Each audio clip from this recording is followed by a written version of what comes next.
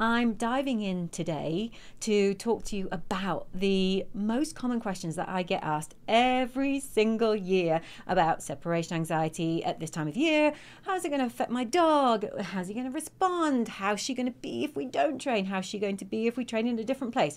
So we've got all those questions covered for you.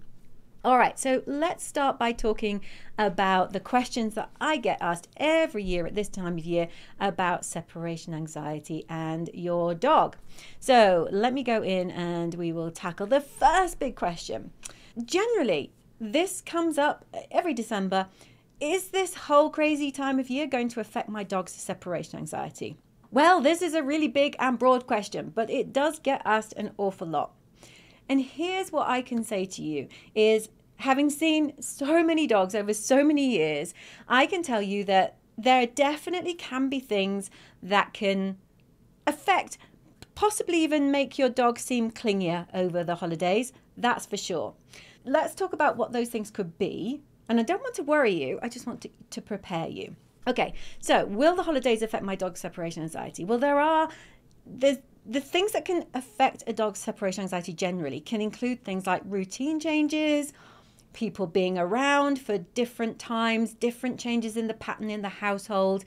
So when we look at what's going to go on in the next few weeks for many of you, you're immediately probably thinking, oh yeah, all of that. Yeah, all of that. You may be taking extra time off work. You may have visitors.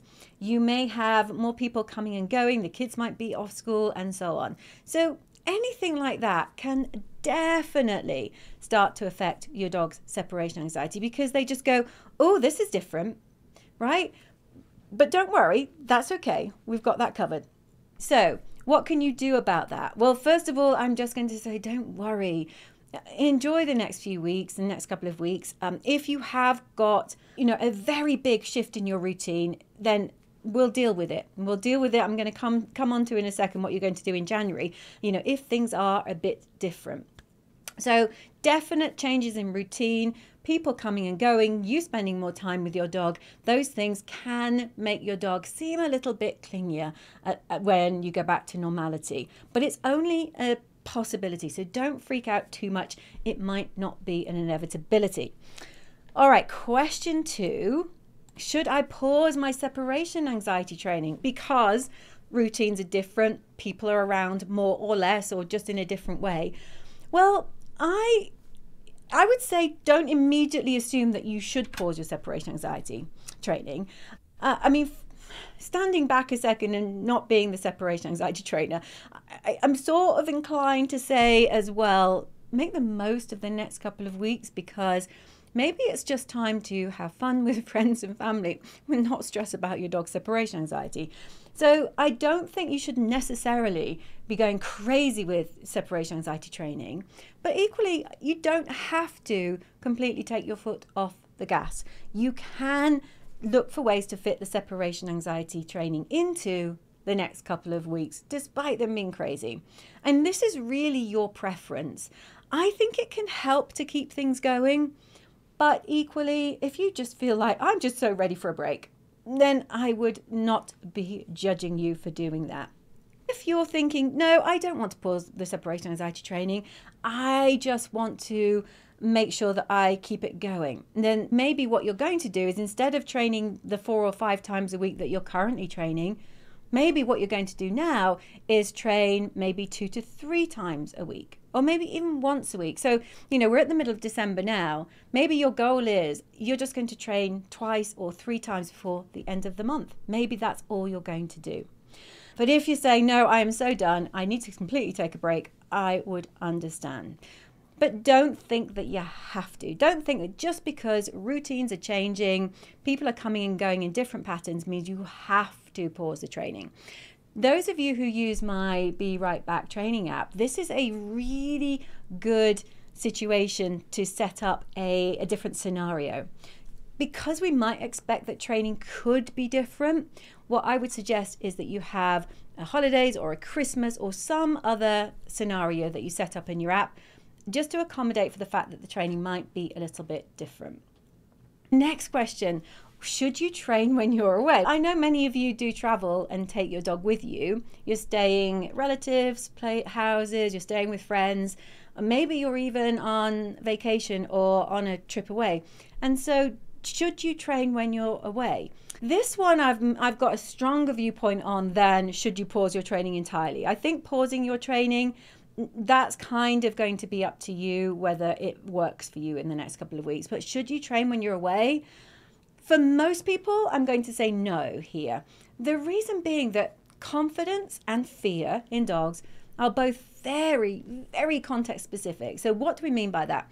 Well, they're very much affected. Your dog is very much affected by its environment. And location in particular is a really big context cue, what we call a context cue for dogs. And so if you go somewhere else, and maybe it's somewhere you only go to once a month, not even once a month, maybe once a year, or maybe 2 or 3 times a year, you've got to remember that your dog is currently learning to be alone. If you're doing separation anxiety training, your dog is currently learning to be alone in their current location. And so when you go somewhere else, the learning, it doesn't necessarily start again from scratch because your dog has learned to learn. It kind of knows what this crazy thing is you're doing when you come and go. But the new location is a game changer, and it sometimes can mean that your dog might just not pick things up. Now, it's always worth doing training if you've got the energy for it, but you've got to then remember that your dog might find it much harder, and that when you come back home, some of that training or most of that training won't translate into progress back home. So that's a biggie, right? That's a big thing to factor in. Now here's some exceptions. The exceptions are if it's somewhere you go regularly and go frequently. If it's somewhere you go once a year, every year, I still wouldn't think it's worth your while. But if it's somewhere you go every couple of months, you're going to keep going there regularly. That's, it's just a fixture on your calendar that you go to your relatives, your parents, your sisters, your whatever. You go there regularly, then you're starting to think, yeah, that maybe is worth the while. It's worth investing the time because we want to be able to leave our dog in this location and we go there often. So that's when I say it's worth training when you're away. Now, if you want to keep the training going, but you've been listening to me going, well, Julie said don't do the training when I'm away and we don't go there very often, but I feel the need to do some training.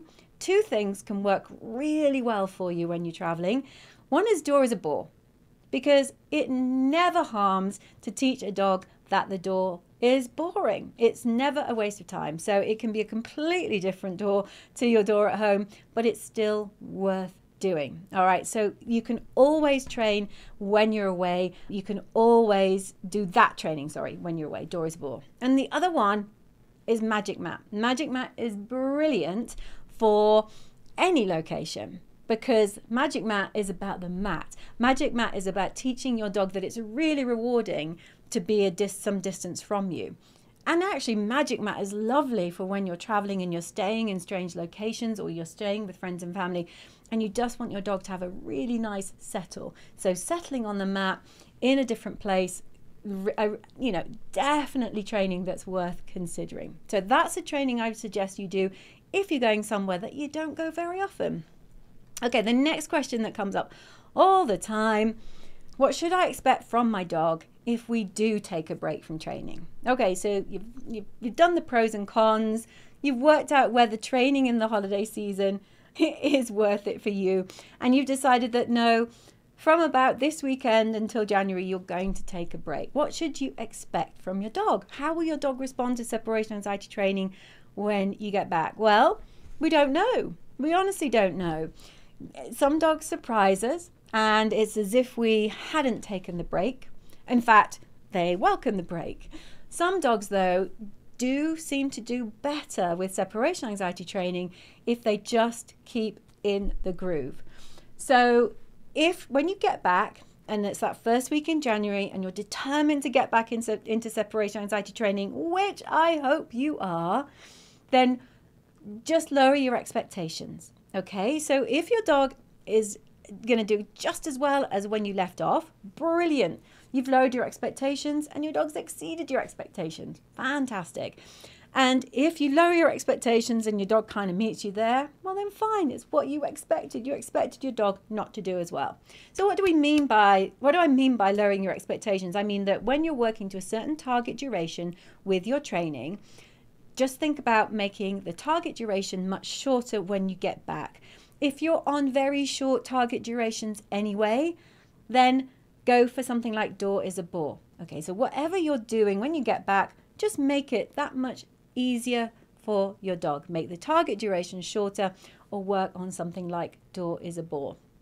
Okay, so final question. There's no point starting training in the middle of December, is there? Well, I don't know about you, but I'm not a huge fan of coming back from a break in January facing all the things, maybe the difficult things that I kicked into the new year, and bracing myself to do all those challenging things. You know, I've had a nice break, it's been lovely, and now I've got a long list of all the things I said I was going to do. Now, don't get me wrong, we can feel really motivated in January, and watch this space for some things that I'm going to be sharing with you in January to help keep you motivated or make the most of the fact that many of us come back in January going, yes, I'm ready for this. But it also means you can have a lot on your to-do list. And I get it. You may be overwhelmed with getting groceries and wrapping presents and going to your niece's nativity and going to, the carol service or just meeting up with friends, whatever it might be. I get that all of that can be going on in the next 2 weeks. So you may have like zero bandwidth. But what if you did? What if you did have some bandwidth? What if actually, because you're not at work as much, especially those weird days, was it Twixmas between Christmas Day and New Year? What if you made the most of that time and started your New Year's resolution earlier than January? You will feel amazing. You will feel amazing when you get to January if you've started some stuff then. In fact, the reason I'm saying this to you is because I had something like this on my list that I was going to work on in January. And I just thought, no, I have got a little bit of time now, maybe not in the next couple of weeks, but I'm going to start it. And I'm feeling great because I've already started on one of my New Year's resolutions. Get me. But it did make me feel motivated. And I think I'll feel more motivated about that goal when I get back in January because it's not looming over me. I've started it. And the research tells us that the biggest block to making progress on a goal is just starting and taking the first step. So when we take that first step, it's a game changer. And of course, there's somebody at the door because it's that time of year.